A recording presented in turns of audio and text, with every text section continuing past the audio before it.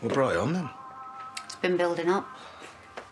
I'll maybe give her a ring later, see if she fancies coming round. Well, actually, I was thinking about doing a family meal at the pub.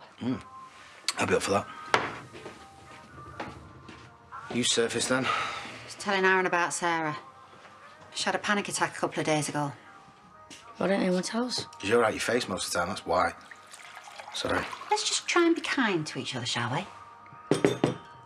Well, she all right? Yeah, if anything, she's playing it down, which is worrying in itself.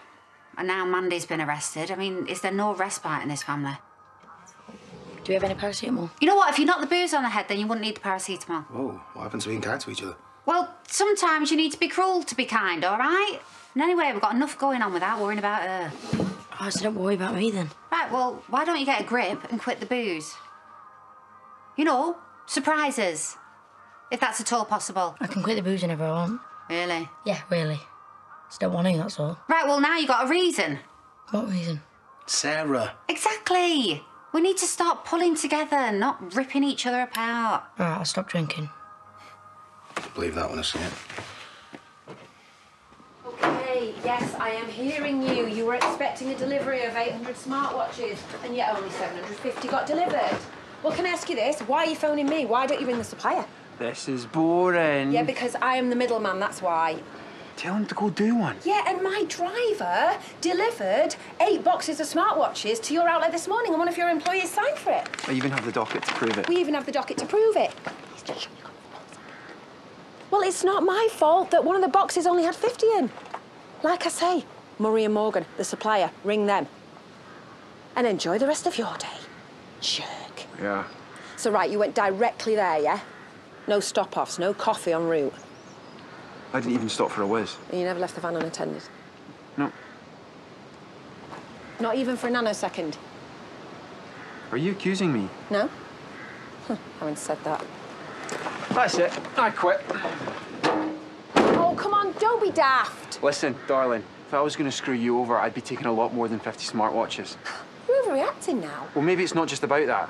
Maybe I'm bored of the job. Maybe this legit stuff isn't worth the aggro. Yeah, tell me about it. No, I am making peanuts, and you're accusing me of theft. I mean, does life get any better? Really? OK, I'm sorry. Thank you. You're welcome. Now, please, just stop being so touchy and clean out the back of the van. Yes. No! He's moved back in. Why? Because I asked him to, that's why. What's wrong with you? I thought you'd be pleased. Why would I be? All you do is slag him off. Yeah, well, we talked and we cleared the air. I'd love to be a fly on that wall. Why are you being so horrible? Why are you being such a stupid cow? Look, Noah, I've been so nice to you. Covered for you when your mum was having a go and I needn't have. I thought we were mates. What is it with you lot? Excuse me? Always going for the wrong blokes. Enough.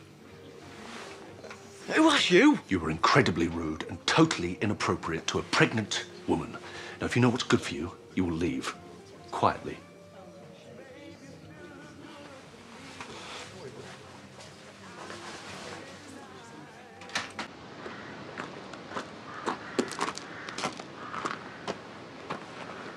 Bit of a long lunch?